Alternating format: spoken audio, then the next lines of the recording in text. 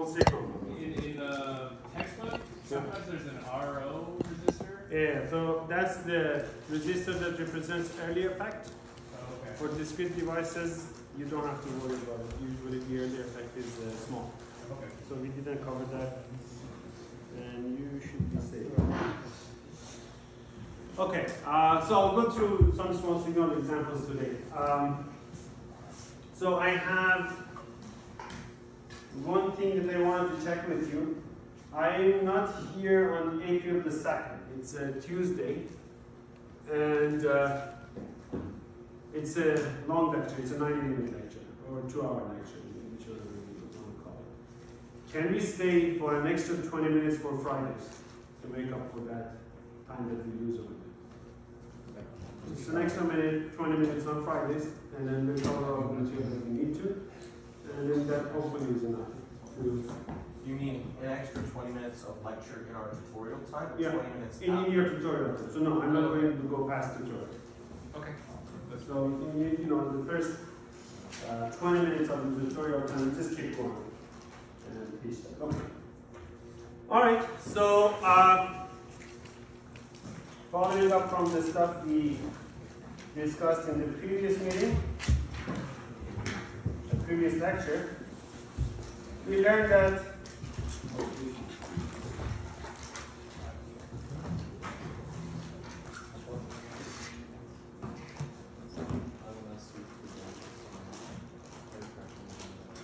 we normally bias, but this is our preferred bias method in most situations, the H-bias technique, that we use this combination of resistors between the emitter and base to set whatever IC we want here to the collector of the device, and some VCE that depends on how we want to use the device, how big the signal and the output of this device is, right? So the output may be taken from collector and emitter usually, but VCE tells you the voltage swing, how much that node, either the collector or the emitter, can go up and down. And IC, we saw a couple of things last lecture, determines a lot of your small signal performance measures.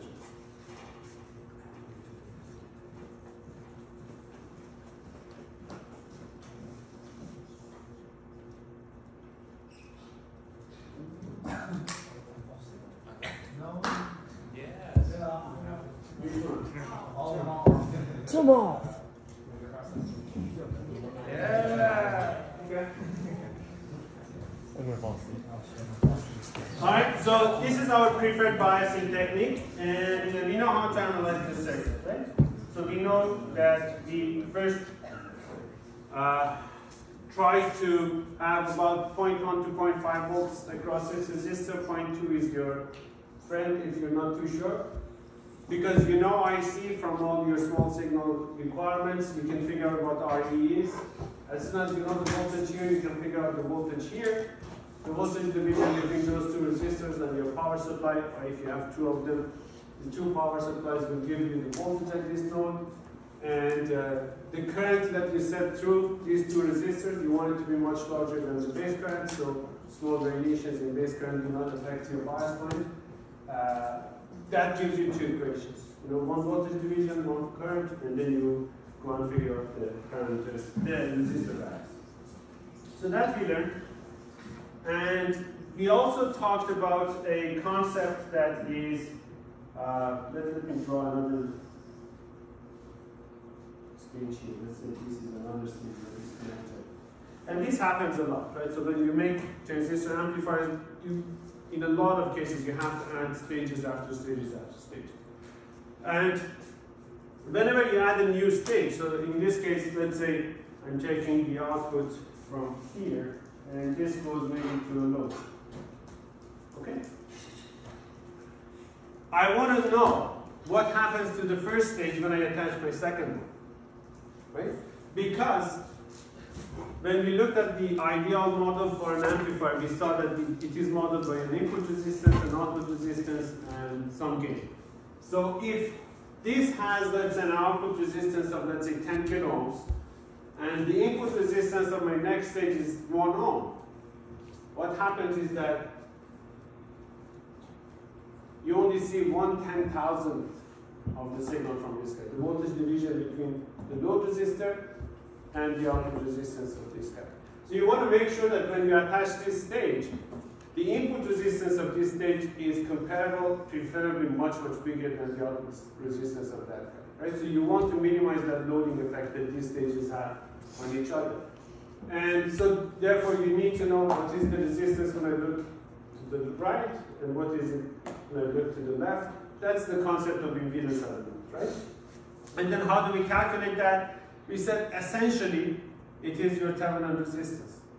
Whatever technique that we used in the past to calculate the Thevenin resistance, we can use the same thing here. The method that we use more in electronics is that use a test source. You can use your own method from circuit theory, that works as well. But maybe you have 2 or 3 sources. Then things start to become a little bit complicated if you use the other technique. What we usually do in electronics is that, first of all, the concept of impedance at the node is a small signal concept. So I'm showing you the large signal model. What you should do is that you should go and put the small signal model for each of these transistors in your circuit, calculate the bias points, all those things. And then you attach your test source. To open it up from whatever node that you're considering, attach your test source, see how much, let's say, current is drawn from your voltage test source. Or if you're using a current test source, see how much voltage is produced across it, right? And that gives you an equivalent resistance here. Knowing that, you can replace all of that with just a single resistor. Make your analysis much simpler, right? Focus on this, for example. Or when you look back, you can replace all of that with just one voltage source and one output resistance value. And therefore focus on this guy, designing this guy. Okay? But remember, those are small signal quantities. So, I say I want the input resistance to this side, or look back, or sometimes I say, what do I see when I look into that linear? All of those things. That's the concept of impedance at a node. I'm showing it on a large signal model, but they are always small signal quantities. Okay? So we learned that. We learned the small signal model for BJT is very simple. Same thing for NPN and PNP, right? Once you do the large signal analysis, the small signal model is exactly the same for both of them. Same polarity for V pi, same direction for GNP pi. So if you look at the small signal model, you cannot tell if the designer is using an NPN or a PNP transistor. You cannot say. Okay, so that's a review from the previous lecture. Now,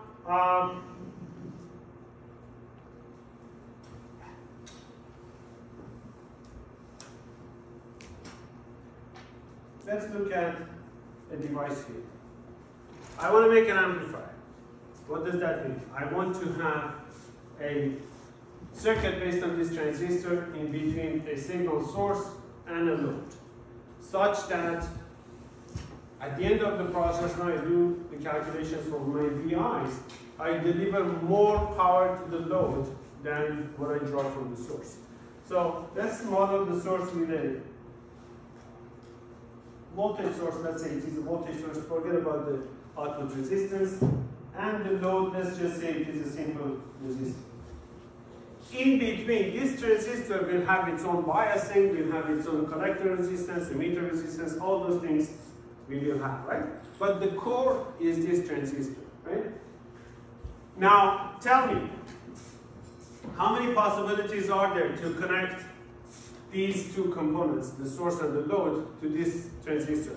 I'm assuming it's super simple. I'm assuming that we can directly connect, let's say, the load to the collector, or the source to the base, or the source to the collector. We can do all of those things, right?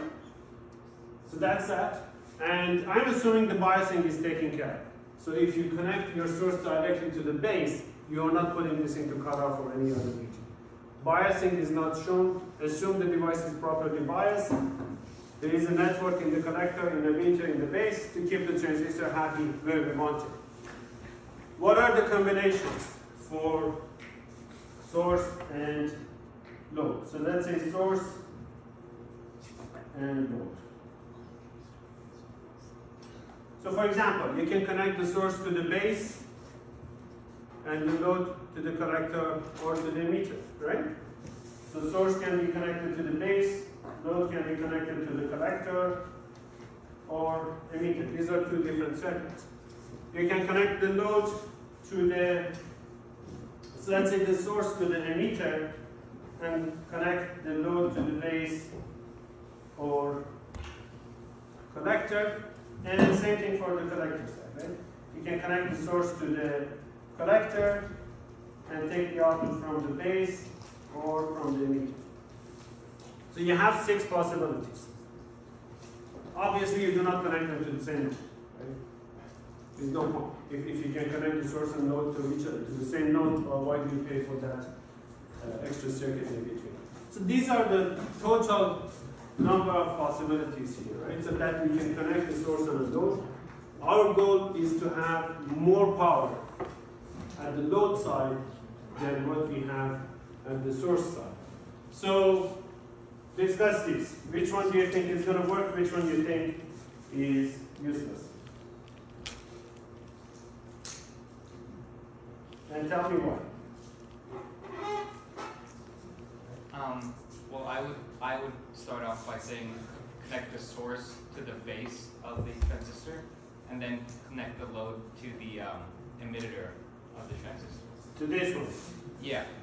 Is good or bad? I would say that's good because you're amplifying your current by your beta value, so you'd be. This one does the same thing, right? Yeah, that's correct. Yeah. Okay.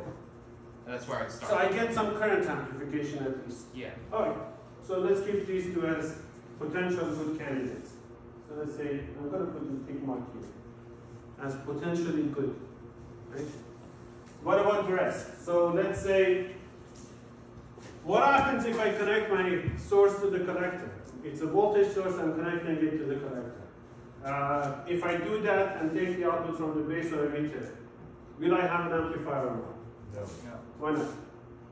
Well, there would be nothing to bias. No, biasing is taken care of. So assume you have all the components needed in the base and in the collector terminal and the emitter terminal to bias it. And I'll show you how you can do that later. But let's just keep the biasing out. If you collect the load to the base when you have like the amplifier? Sorry? If you collect the load Yeah. to the base when you have Do the the opposite. amplifier? No, we have connected. Oh, so why not? Like it would shrink your output signal as opposed to amplifying the output. It's a good point. Yeah. Right? So I probably never ever want to connect the load to base. Because base has Divide. a attenuation value for the whatever current you have from the source. So if your source is connected to the emitter, it has to provide IE, but what you're delivering to the load is IB. That's beta times smaller order, right? So I would never ever connect a load to the base. So load to the base, this is bad. Load to the base, this is bad. What about, so these two we are assuming is good. These two we are not too sure. So let's talk about this one for now. Connecting the source to the collector, taking the output from the load.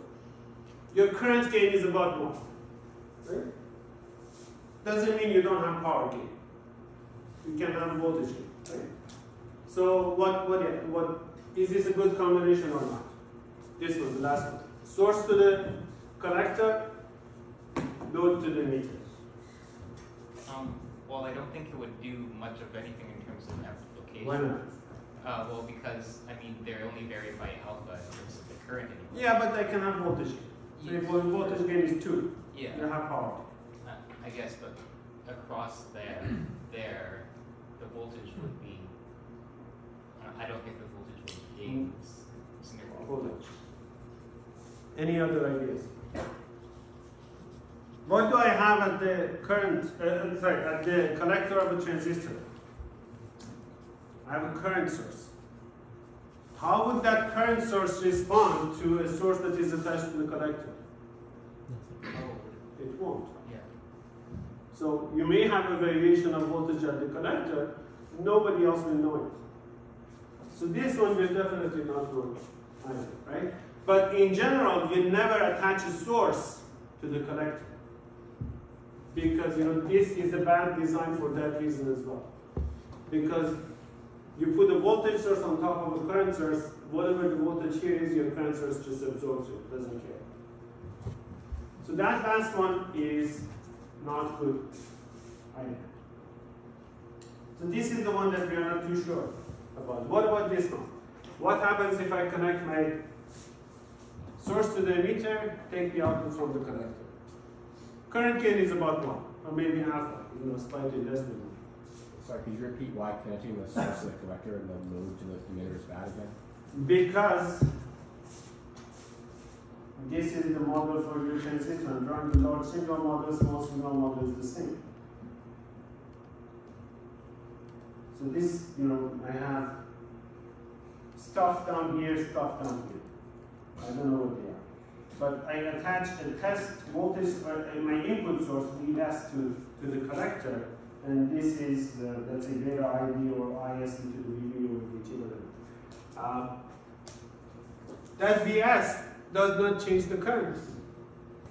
The current is set from somewhere else. So what that means is that whatever happens here, the emitter terminal or the base terminal, wherever you put your load at, will not even notice it. If you remember when we calculated ROC for the transistor, it turned out that current source is not responding to my source. It turned out that it's just an open circuit. Same reason. Okay, so this time we should have our eyes on. It may or may not work. The answer is that it actually does work. It's a good amplifier as well. So these three are your possible combinations. Two of them, you connect the source to your base. Two of them, you take the output from the collector. And then you have three combinations that are useful for amplification. These two is, why these two can be amplifiers is a little bit more clear because we already have the beta factor. For current, probably some voltage gain too. So you should have power gain here. This one, your current gain is about 1. We are hoping for voltage gain. So if your voltage gain is 10, 100, whatever, larger than 1, you should be able to get some power gain from this guy. We'll see if we can or we cannot. Right? But for these two, it's a little bit more clear cut. Let's look at this first one.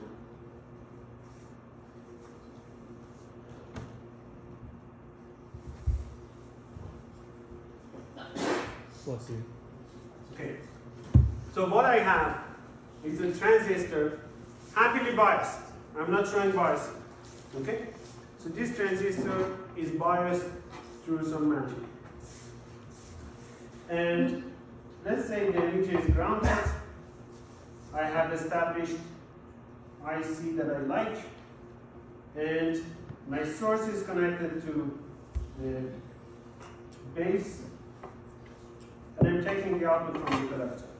The collector is connected to my load. So let's put my load here. I'm going to put my load between the collector and this VCC. So this way, you can see that the transistor can be handily biased if I have a little bit of DC voltage at the source. So if this really irritates you, what I can do is that I can add a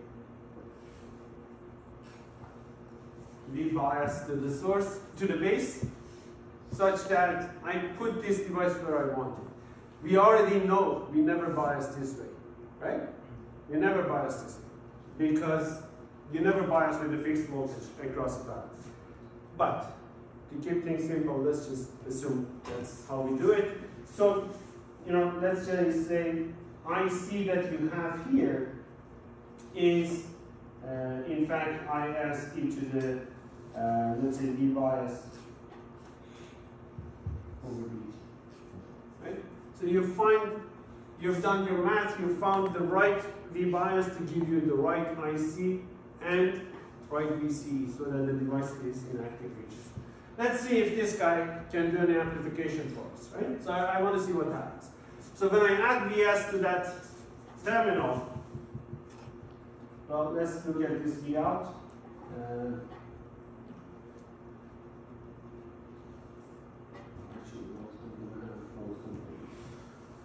So if this is IC, V out DC is just VCC minus ICRC.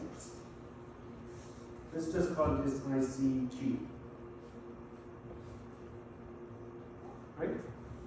So that's all easy. Now let's see what happens when I add a small VS to that source. Well, I can still find IC from the same equation. So IC, because this is now, this is AC source, this is a small component, small signal component. It's going to be IS e to the V bias plus Vs over Vp, and V out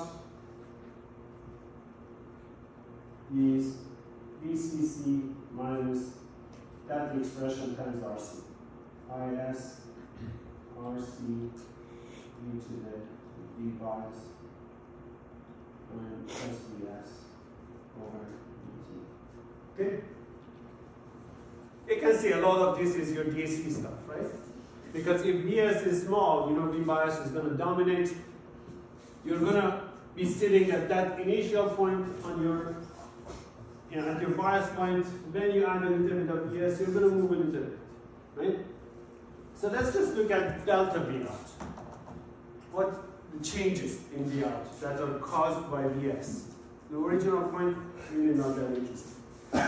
So if I look at delta V out, or if I write it in our small signal format, V out, that is going to be, this is my second point, right? This is where I am now, and this is my initial. So it is VCC minus RC IS e to the V bias plus Vs over Vt minus VCC minus RC IS e to the V bias.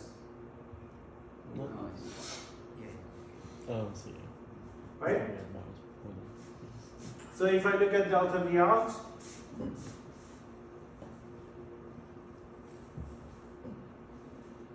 okay, VCCs cancel. I can factor out RCIS e to the V bias over Vt. So it's going to be minus RCIS e to the V bias over Vt. Okay, and then what is left of that first term is e to the Vs over Vt.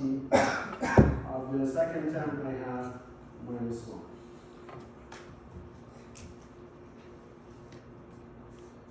Right?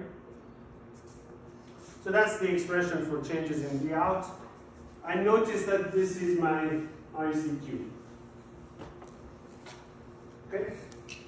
And then the other thing I do, we've done it a couple of times already. The other thing I do is that I go and write the Taylor series expansion for this if Vs is small compared to Vt. So Vt I know is about 25 millivolts. If my Vs is few millivolts, then I can write this as this.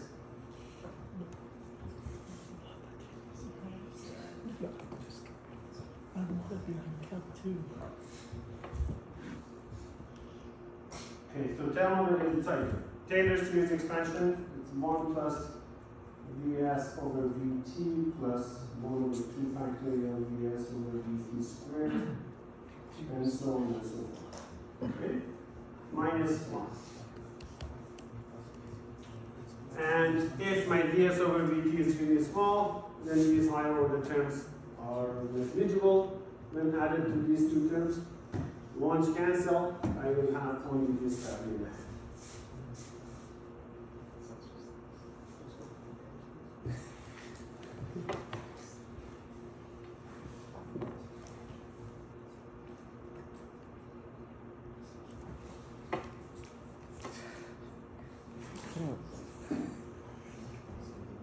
Do I have an amplifier or not? Yes. Well, you don't know because you don't know the values, right?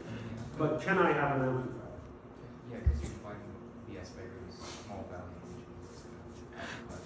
What is it, based on all the experiments or all the suggested problems, homework problems, all those things that you've done, What is a typical RC/IC value? What is a typical IC? Milliamps, right? Typical RC, kiloohms, right? So this is on the order of volts. What is this? 25 millivolts. So something on the order of volts divided by 25 millivolts. That is 40, 80, 100, easy, right? So you have an amplifier.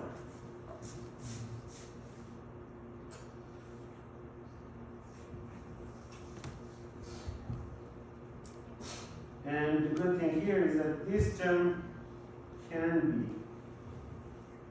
be much larger than one. Notice, there is something interesting here.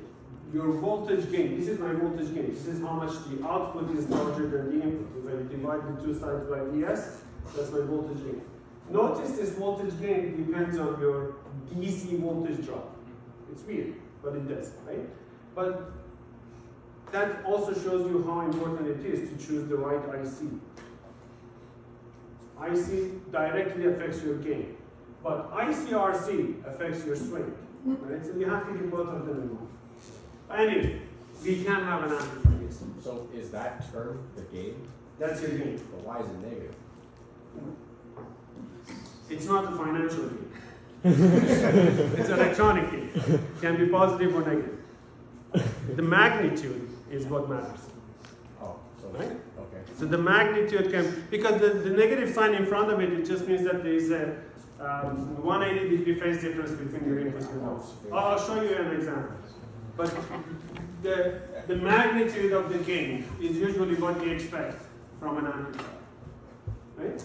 The negative sign, sometimes it bothers us, very few cases. Most of the time I don't care. If it really bothers you, what you usually do, if your amplifier is giving, if your good amplifier is giving you a good gain, you go and put an amplifier with a gain of -1 after that. And then you fix the problem. So the sign doesn't really affect us. So we're saying that even though the magnitude of V out might be much larger than V in terms of positive and negative, it would be a much lower voltage than V in. I'm going to show you, and I want you to do this later if you have time during the tutorial. Maybe I'll do it. What happened to the keyboard? Look at my keyboard.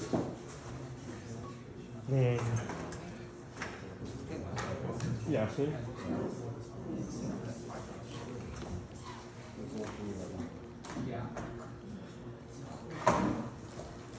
Okay, so I'm going to show you a simulation.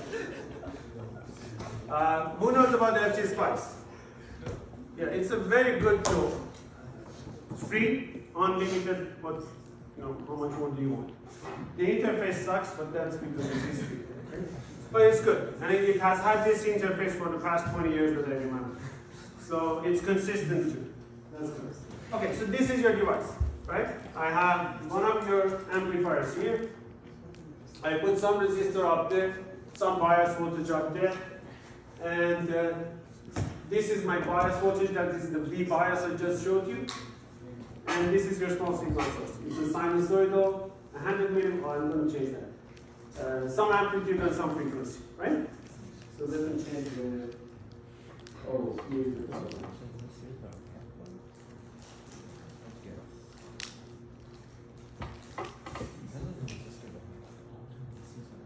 I forgot that the right click on the keyboard is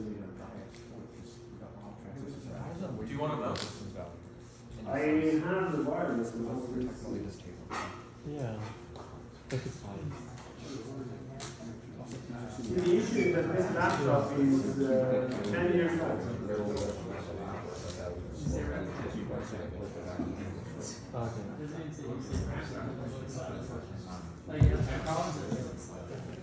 I took this off.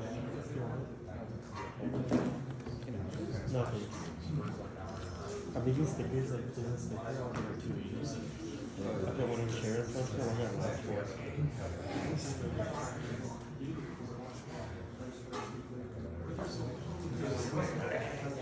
Oh,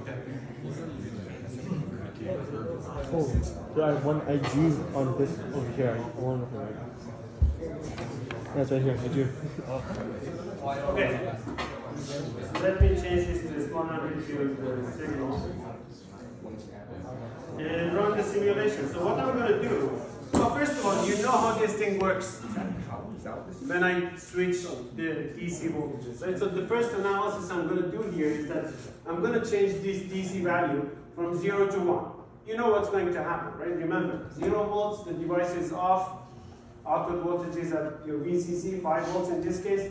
Then you enter active region, and then eventually if the collector voltage drops to small enough values, you enter saturation. So we can have a look at that. And that's how you usually decide. So this is my input voltage. I'm changing it from 0 to 1 volts, right?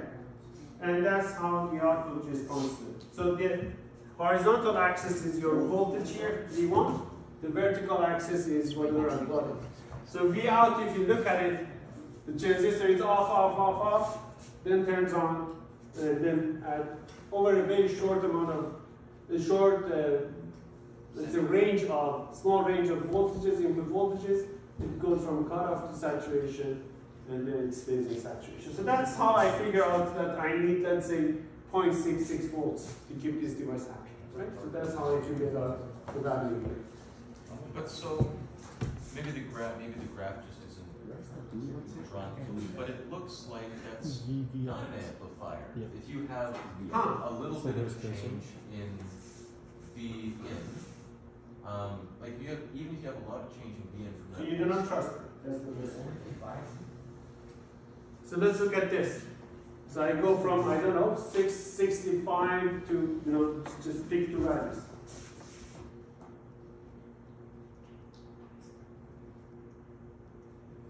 Let's say that.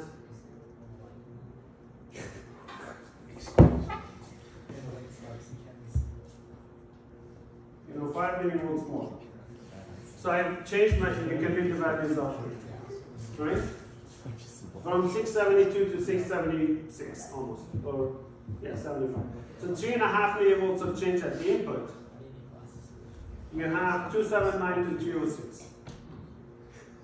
A much larger change at the out, right? So it is an amplifier. Well, it can be an amplifier if you do your job properly. But anyway, so let's look at what happens when I apply my sine wave to this.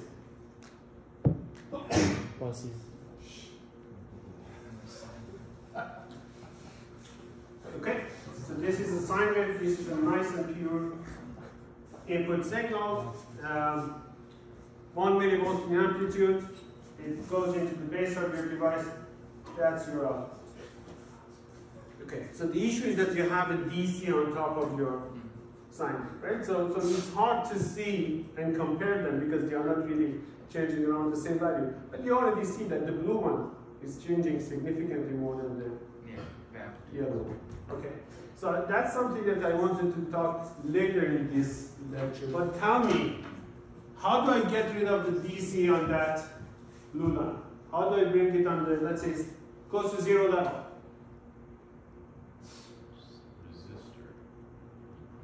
I don't want to generate my signal, right?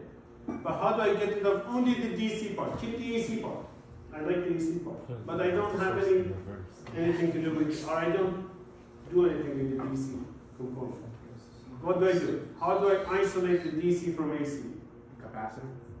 I use a capacitor, right? So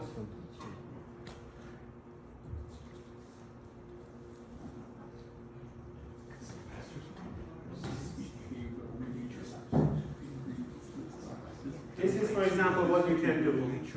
What I'll do is I put a capacitor here between the output node of my device and my load. This is my load, right? So it's an oscilloscope probe. It has a 1 megohm impedance. It's a large resistive load. But what this capacitor does for me is that whatever DC you have here is going to be blocked by the capacitor. If you choose your capacitor properly, your AC signal will go through it, right, and appear across your node. So that's the trick.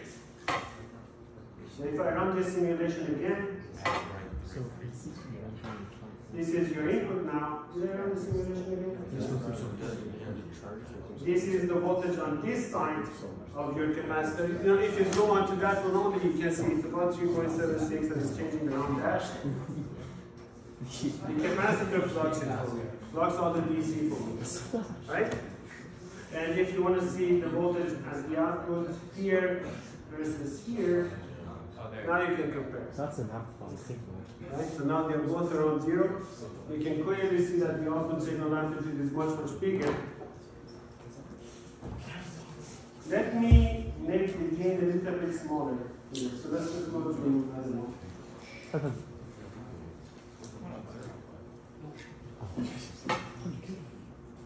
10 times less. Yeah, it should work. Okay? So the blue one is your input. The yellow one is the output. There is your negative. You see the phase is inverted. You know, the signal looks fine. It's just that you have 180 degree phase difference between the input and output. Right, it is negative. That's a negative bit. What would happen if you change that like 1 mega ohm resistor to like a 1 kilo ohm resistor? Let's see what happens.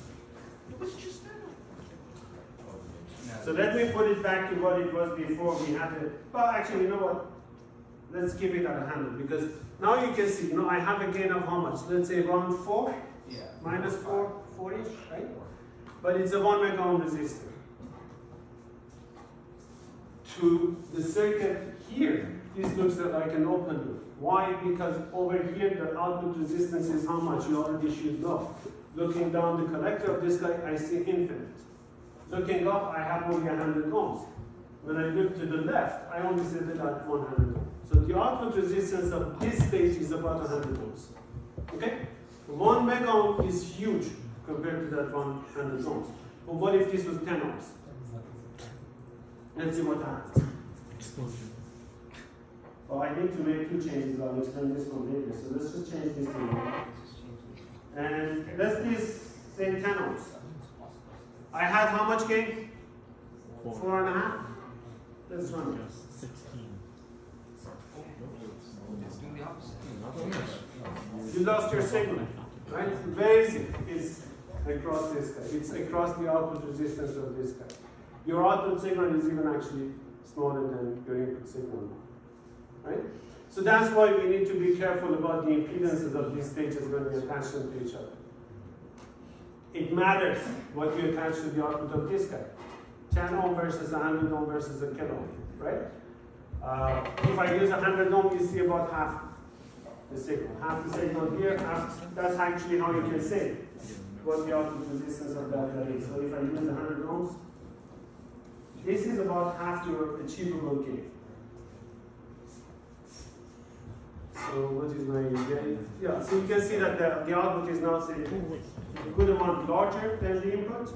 But if I make this 100K, let's say, then the output will be much bigger.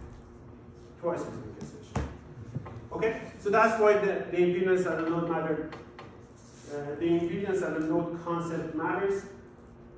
This guy is an amplifier. You can play with a few parameters to set the gain. You can play with the current. You can play with this RC value. We just saw that. It's IC RC that gives you the gain, right? And then the capacitor here is very important because it separates the DC from this side and whatever you have on this side. These are called coupling capacitors. I use them to couple different stages to each other without affecting their DC bias points or whatever DC operating points, right? I can have a second amplifier stage here, bias it the way I like it, and connect it to this through a coupling capacitor without worrying that the two will affect each other. The bias points are totally separate. I can focus on each one separately to make my life easier. What's the price I pay for using the capacitor here, other than the price of the capacitor? A lot of money. More money. Well, forget about the cost of the capacitor. It's small enough. But what is the price in terms of performance? When I put a coupling capacitor between my amplifier stages, what is the price in terms of interference because the capacitor would almost act like No. You can talk about kilohertz frequency. Don't worry about radiation and anything else. Say it again.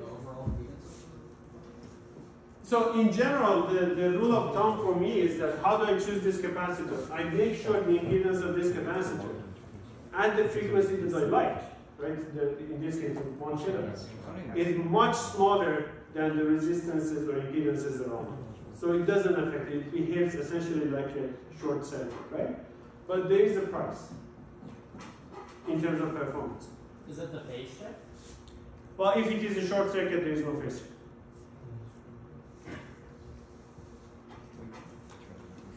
The price is that, what if your source is a DC source or a slowly changing source? What if you're trying to amplify the signal from a thermocouple? Right? Goes through this, behaves more or less like a DC, your capacitor blocks. So the term that we use here when you have this capacitor in between the stages, you may have one at the input and also at the output of the device as well, is AC coupled. AC coupling means that your DC from the input will not go anywhere through the circuit. Where have you seen AC coupled expression before or chat? You must have seen it in, I don't know, maybe n times by now. Have you looked at what it says on your oscilloscope screen, the menu that you go up and down? AC coupled, DC coupled? That's what it is. AC coupled means that they put a capacitor at the input to block the DC. Whenever you're looking at a DC signal with a small AC component, you use the AC coupling mode because you don't care about the DC part. You want to see the AC part, right? So, same thing here. AC coupled means that you have this capacitor in your signal route. So your DC at any stage is going to be blocked. DC coupled means if there's a DC change at the output, at the input, it will affect the output. So you do not couple them using this capacitor. They make your life easier, but sometimes you cannot use them. Sometimes you're amplifying the DC signal. Okay. So we talked about coupling capacitors. Now you know what they are now. We have one other time that we discuss later. Okay. Let's keep going. So we use the first 20 minutes that we mentioned today. Okay, so this was not too hard. This was not a lot of work, but pretty soon you can see that if I have 2 stages, if I have 3 stages, if I actually go and include my biasing in here, things are going to get complicated if I use these Dolch signal models. So what do? I say, well, you know what? You have your transistor with biasing and all that.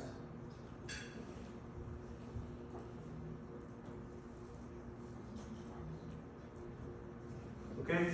So you have biased this device, you have established the IC that you want, and now you don't care about DC anymore. All you want to focus is AC performance. What is the gain, what is the input resistance, all those things, right? So I can just go and use the small signal model. So for this guy, for this circuit, how do I draw the small signal model? Draw your transistor first. Make sure the device is in active region. That's the first thing. But once you make sure that the device is in active region, I can draw the small signal model.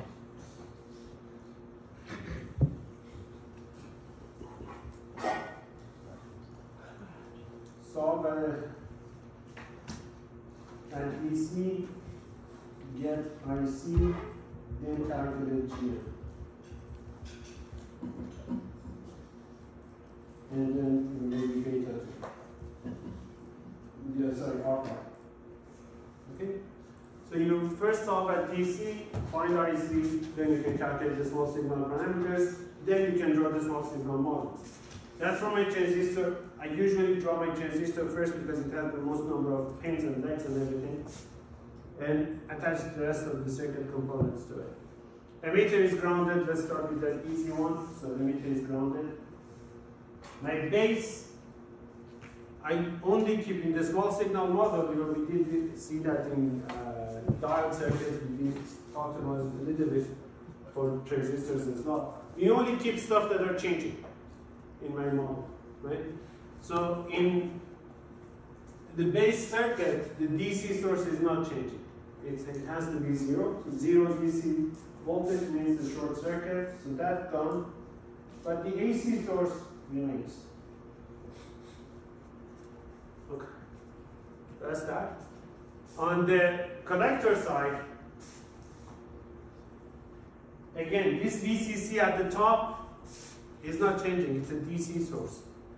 So in reality, you remember that this is how we draw it, but in reality, it's a DC source. Right? So if I zero that VCC source, then I have a short circuit to ground for the top end of that resistor.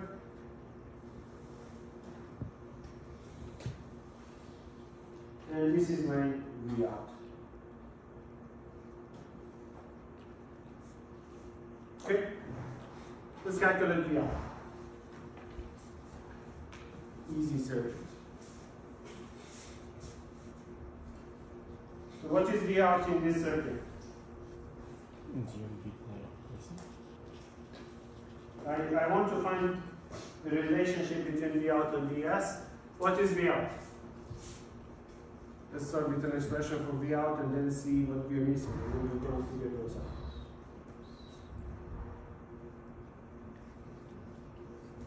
What's V out?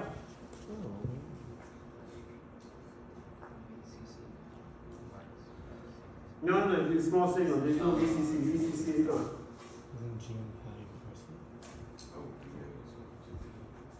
I have a current source in series with a resistor. What is the voltage drop across the resistor? GMV pi RC. But the current is going from ground up RC and into GMV pi. So it's going to be a negative voltage at the V output. It's going to be minus because the current is going up. The voltage here is going to be more negative than the voltage here. And how much current? GMV pi. What's the resistance? RC. Good.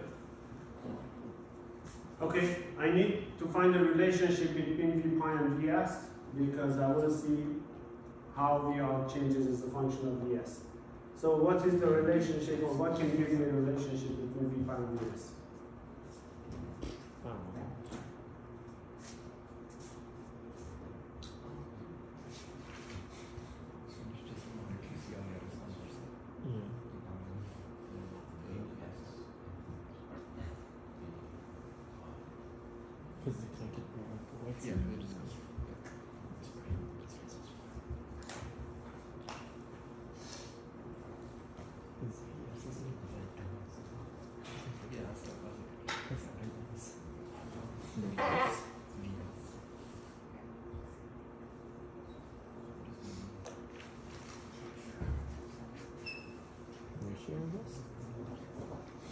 Okay, so in that circuit, V pi is just simply Vs. Okay. AV now. What is AV in this case? AV is voltage gain. Okay. So A is there. So for gain, they use A or G or K. Those are the three. So AV is your voltage gain. AI will be the current gain, for example, if you want to figure it out. So V out over Vs is GMRC. Set your IC, set your GM, that's your gain. For 1 milliamp of current, for a BJT, GM is about 25, GM is about 40 millisieverts. So right away you can see that with a 1 kilo ohm resistor and a 1 milliamp current, we got a gain of 40, negative 40. So this is a good, very clear that this can be an amplifier here. But how is this different from what we have up here? Over here, we calculated the gain. It was something that looked different. Is it different? It's the same. IC over VT is GM. Same result. But much easier to find it using the small signal. That's why we use the small signal.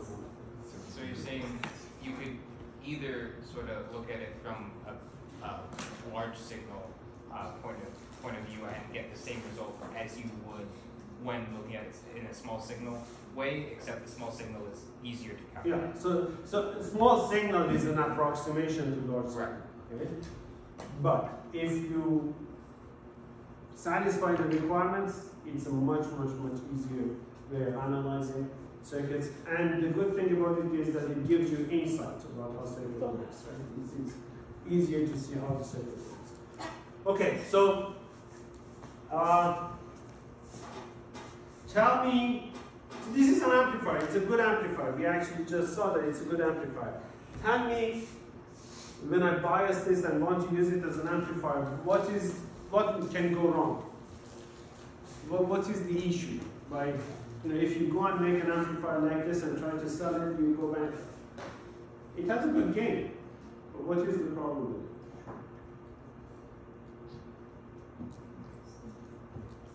The bias point is not stable. Because, a little bit of temperature change will change your IC, your IC changes, your GM changes, your device may go into saturation. If that doesn't happen, your gain will change. Right? So that's not something you like. So how did we solve it? We added an RE, right? So let's just do that. So let's look at that circuit again with that RE included. Oh, actually, let me just tell you one thing. So if you look at how the input is applied and how the output is taken, the input is applied between ground and base, and the output is taken between ground and collector. Oh, collector and between base and ground at the input side, between collector and ground at the output side, right? Since the emitter is grounded, you can say that the input is applied between base and emitter, and the output is taken between collector and emitter. Right? So emitter is the common terminal between your input and output, at least in this simple circuit. The name of this stage is common emitter stage.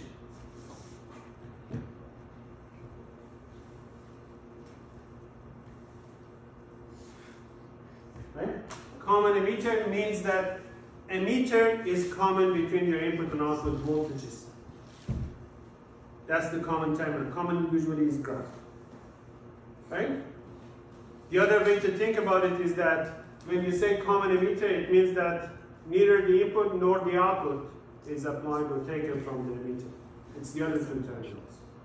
And we can go back to the table up there that we had. And so this is your common emitter. What is this one? Common collector. And what about this one? Common base. Common base. So these are your three fundamental stages. Yeah, so how does adding the RE make the circuit better? Yes. So DC, it makes your bias current more stable. Right? So we talked about it. Were you here last lecture? I think I had to leave a bit early. So come and see me after this. Okay? So I'll tell you how it makes it more stable. But the point here is, so let me just maybe quickly revisit that point. We're considering DC.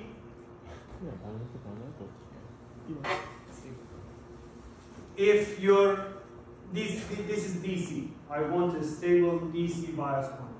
So if some disturbance comes in, it could be a temperature change, it could be a VB change, it could be anything, it could be an IV change. So let's say if VB goes up, for whatever reason, I don't want IC to move with it that much. But if VB goes up, right? Remember, IC is VBE plus IERE. If VB goes up, your IC will go up. And then the temperature goes up and it No, just look at one disturbance per now, just voltage, right? If VB goes up, IC goes up. If IC goes up, then the voltage here will go up, because IC goes up means IE will also go up, and therefore VE will go up. If VE goes up, it means that VBE has gone down. But if your emitter voltage goes up, your VBE, the voltage drop here, has gone down. And this pushes IC down again. Meaning that if something wants to move IC, wants to increase IC, there's feedback mechanism here to pull it back. Okay? This gives you stability on the DC side. Come and see me after this lecture, and then we can go into more detail. But that RE helps with that aspect. Let's say we added that to here, and we want to see how it affects my amplifier. It is still a common emitter state, right?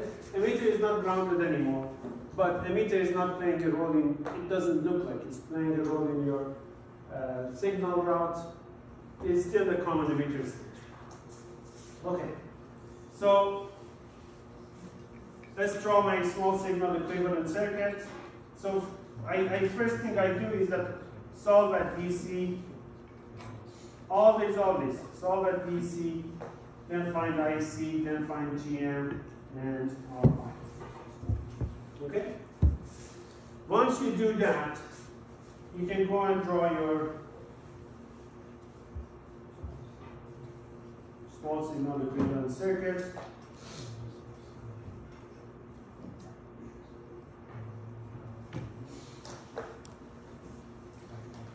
So this is my transistor. On the base side, this is where I'm attaching my source. This is where my source goes, and this is when I take my output. On the base side, I have my source.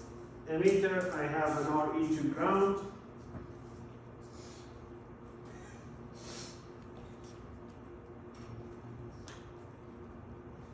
And then collector, like before, I have a resistor to ground. So is it clear that why this resistor is between collector and ground? Right? Because the other end is VCC. VCC is a DC source. I zero the DC source, zeroing the DC source shorts it. Whereas the other end of the other terminal of DC source is ground. Right? So there is my VCC that is shorted here. Okay. So I want to solve this side.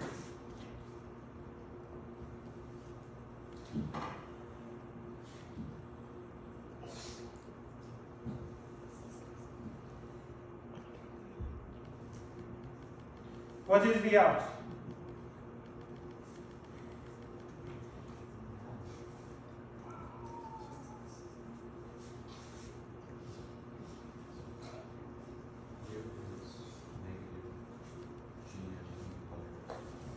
Same as before, minus GM pi RC. Good. But I want to find the relationship between V out and Vs. So I need one more equation. Where do I get that equation? Vs equals V pi minus. Vs equals V pi minus Re times IE. Okay, so you're saying that V pi is Vs here minus voltage here. But I don't know the voltage down there. So it's giving me one extra variable. Let me write a KVL from here to ground. Let's see what happens. Vs is going to be V pi, right? Plus VE. I'm not going to write VE. I'm seeing a resistor here. I can multiply that resistor by the current through it to find the voltage. Right? So let's do that. So I'm embedding the KCL into my equation. So it's V pi plus Re, the resistor, times the current through it. What is the current through this resistor? Well, the current from the right side, that's easy, GMV pi. What's the current from the left side? V pi over R pi. V pi over R pi? V pi over R pi. You can say IB, but that's yet another variable. Okay. Just say V pi over R pi. Okay. Now you have one equation where everything is a function of V pi. Okay? Oh, I see. So I can find the relationship between V pi and Vs. Great. Once I have that, plug it into here, I'll have a relationship between V out and Vs. Okay, let's do that. So V pi is Vs over 1 plus GMRE plus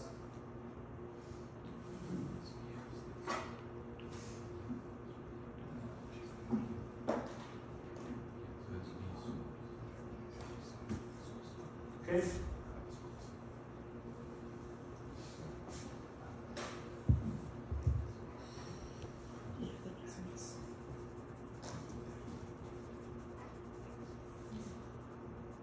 From here,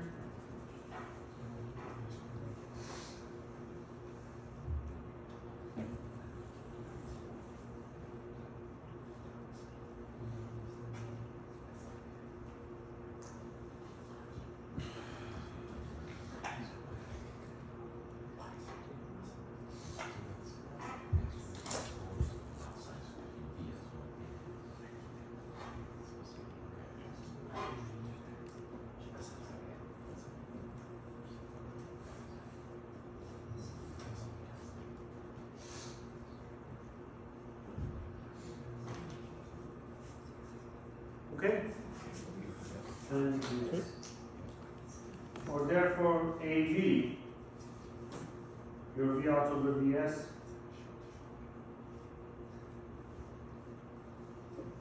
is going to be minus GMRC over. So if you remember, R pi is what? R pi is beta over GM, right? So this is GM plus GM over beta. Right? 1 over R pi is going to be GM over beta. So this term is much smaller than your first term because beta is 100, 200, something like that, right? So I'm going to ignore this.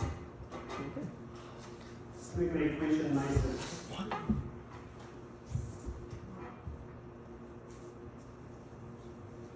Okay? So, what happened to my gain when I added that resistor to the emitter? What was my initial gain? Or you can actually cheat, say RE was 0. Your initial gain was GMRC. Now it is this much. What has happened to it? It's like approximately. Well, RE and RC, you don't know. RE. It could be 5 kilo ohms Yeah. and 200 ohms. Right? But what has happened to my gain? Stays more or less the same, increased or decreased. Not dependent. With some RE that is large, large meaning 100 ohms compared to RC, maybe small. But GMRE is 40 millisiemens, right, for a milliamp. A few hundred ohms here, you have a number that is on your order, maybe something between 1 and 10 usually. The other way to look at it is it's 1 plus some positive number. This is a positive number. It's 1 plus some positive number. Your gain has dropped, for sure. Yeah. Whatever you had before without RE, you have less of it now. What did you gain, or what did you achieve for the price you paid in terms of gain? Stability in bias point, stability in gain. Because if you look at it, the nice thing about this expression is that where is the transistor here? If you choose a transistor with some random beta, doesn't matter. Some random IS, doesn't matter. And so as long as you set IC, you get your gain. Right? So this is really nice and convenient. But this is the price I paid. I traded gain for stability. I gave up a little bit of my gain, got some stability back.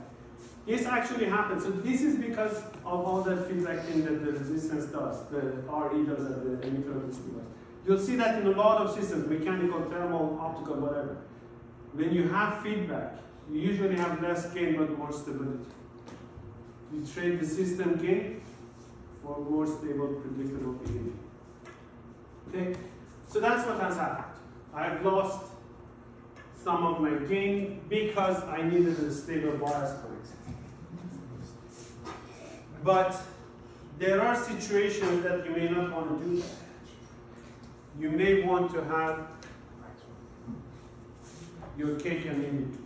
You want to have a stable bias point, but as much gain as possible. What can I do? What is the change I can make here to make that happen? You could connect the out to another.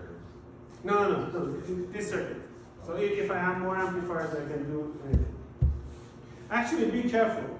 More than 2 stages of amplifiers usually is asking for trouble, unless you know what you do. So don't do it. Too early.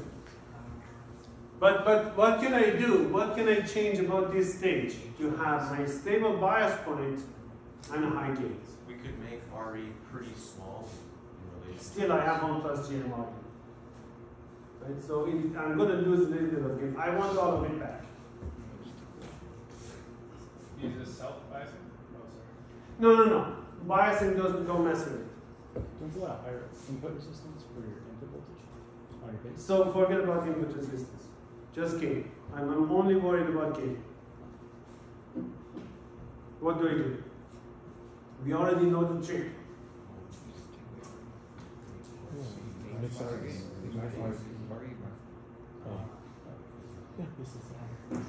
Put a capacitor there. So what happens? At DC, your RE is doing its task. It makes your DC operating the bias point and everything else. It makes it stable. You have a good bias point and all that, right? So you're sure your IC is whatever it needs to be. But at AC frequencies, if you choose this CV properly, it's going to act as a short circuit. It's like your RE. Basically, over here in that equation, you have to have, instead of RE, you have RE in parallel with the impedance of that capacitor. If that capacitor is essentially a short circuit at your operating frequency, this term is gone. Your RE is back to 0, right? And life is beautiful again. You get your maximum gain. So, this is the second use of these capacitors in our circuit. So I said in this course we don't deal with capacitors that much. We don't bring them into our analysis, but we use them. The first use was to couple 2 stages where you want their DCs to be independent of each other. That's a coupling capacitor. In here, we are bypassing this RE for AC operation, for small signal operations. So these are called bypass capacitors. Right? In both cases, the capacitor is chosen such that at the frequency that you're interested in, it has a much smaller impedance than everything else around it. Everything else around it, in this case, you look at the impedance to the left of this capacitor. Let's say you figure out it is 100 ohms. You choose a capacitor that, let's say, at 1 megahertz has 10 ohms of impedance, or even less. Okay? Capacitors are cheap, you know, and a 10 nanofarad capacitor is the same price as a 100 nanofarad capacitor. So if it essentially functions as a short circuit in the circuit, then what's to stop it becoming the original problem of an unstable bias? Or RE, because in DC, Yeah. this is just an open circuit. It doesn't do anything in DC. Okay. It only affects AC performance. Oh, okay. Right? Now, that said,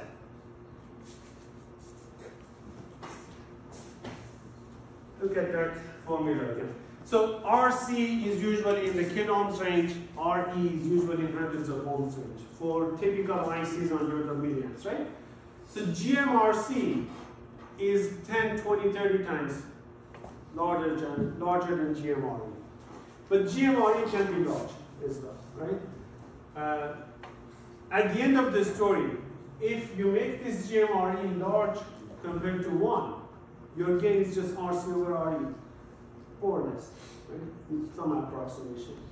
And that's the beautiful thing that, well, what does it tell you? My gain now doesn't depend on temperature because that VT is gone. Just ratios of 2 resistors. It's not that easy, but you can make it approach that. Let's say if I make this like 5 or 10, maybe I can ignore this. And if I ignore that, the 2 GMs cancel, it's just RC over RE.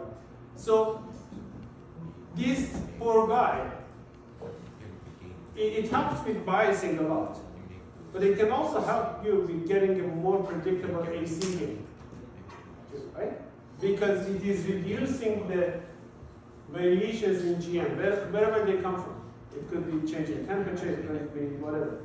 It reduces the dependence of your game on GM. So we like this term, but there's a price. You're paying in terms of our achievable gain, total gain. If you want to keep a little bit of RE for AC performance, and you need a good amount of RE for DC performance, this is the circuit that you use.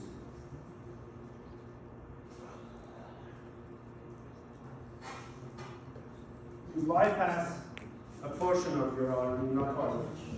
You keep a little bit of it for AC stability. You need all of it for DC stability, and now your gain is GM-RE1, your bias point is RE1 plus RE2. And so that, if you made GMRC pretty similar to GMRE, that would be how you'd make one of the Gain of -1. yeah, gain of -1. Or Yeah, if RC and RE are about the same, you get a gain of -1. right. Almost always. It's a bad way of getting a gain of -1, but there are better ways, but you have to get it. Alright? So, what is left of common emitter stage? It's the input resistance of the common emitter stage and the output resistance of common emitter stage. Let's go back to our basic one. I'm not going to keep you here for any longer. Just give me one moment. I want to show you how to know this stuff. Input resistance of a common emitter stage. And this is your output, so output resistance is from here. What is the input resistance? Tell me that. You know that.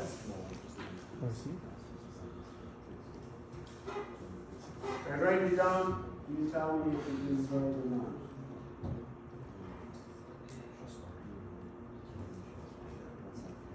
We saw that before, last lecture.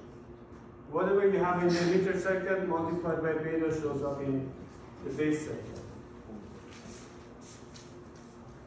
This is another way of writing this. Show that they are, you can at home, show that they are the same thing.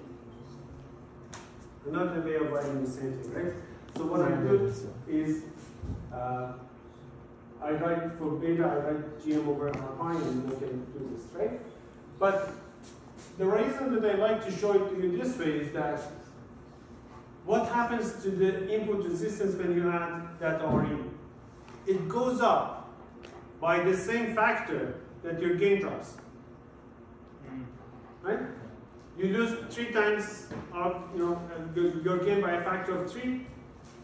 You improve your input resistance by a factor of 3. Usually we want the higher input resistance, the higher the better, right? So you lose a factor of 10 in your gain, you increase your input resistance by a factor of 10. So that RE, that's another reason to keep a little bit of it. Not just because of the gain stability, but because maybe R pi alone is not enough as the input resistance of your circuit. Maybe you want something higher. And that portion of RE that you keep will give you that extra input resistance. So that's easy. And then I suggest that you definitely try to solve this using the small signal circuit.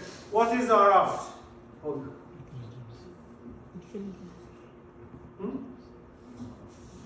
Oh, no, I had a previous question, not about what RF is.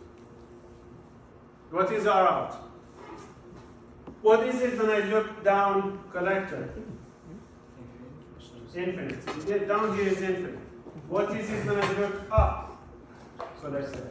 RC. RC. So what is R out? RC. Oh, fuck you.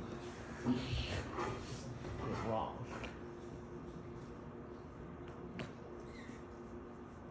Right?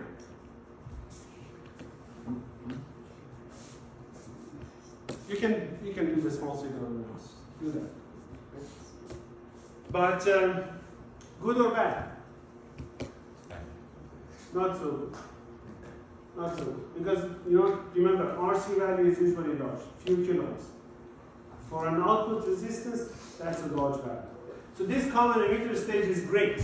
It has a large voltage gain, forget about the negative sign.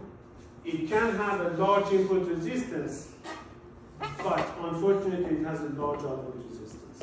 So if it had a small output resistance, then you would just go and happily live with this thing forever. But this is one drawback. Sorry, maybe I just didn't catch. Why is having a large output resistance a negative for this circuit? Well, you know, if you remember the circuit I simulated, Yeah. if I go from, let's say, 100 ohm load to 10 ohm load, Yeah. all of a sudden the output amplitude drops. Okay, so it's about having a Because whatever amplifier I have here, I can model it as this. Some AV times V in and R out. Right? Okay. And if you attach a fixed load here, let's say 100 ohm load, you want all of that voltage to appear across RL. Yeah. R out is wasting your signal. You want it to be much smaller than RL. So for a typical voltage amplifier, you want RL to be as small as possible. Okay? So you had a question. Yeah, when you say amplifier, or when you say something's amplified, is it like current or voltage, or is it both? It's power. Yeah. So if you want to restrict its power, right? What is the current gain for a common emitter amplifier? If I short the output, the collector to ground, what is IC to IB, the input? If you short the... Yeah, because I want the maximum current, right? It's going to be beta, right? Yeah. IC to IB. So you have a large current gain, you have a large voltage gain.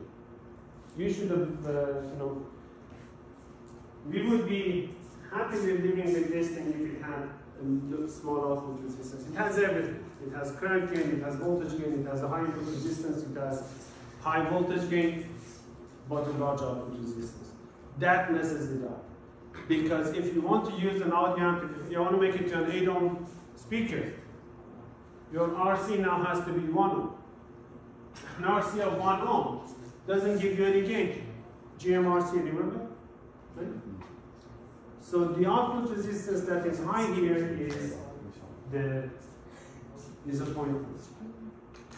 Nonetheless, it's a really good stage. We'll talk about the other two stages and we'll see how we can address that output resistance issue. Any questions? For the resistance in, where did the beta come out?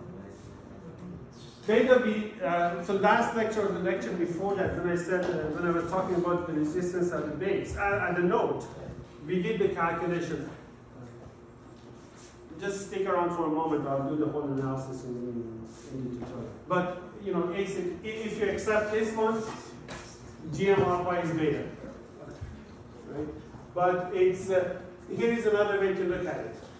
You send IB in, the voltage drop across this guy is IERE.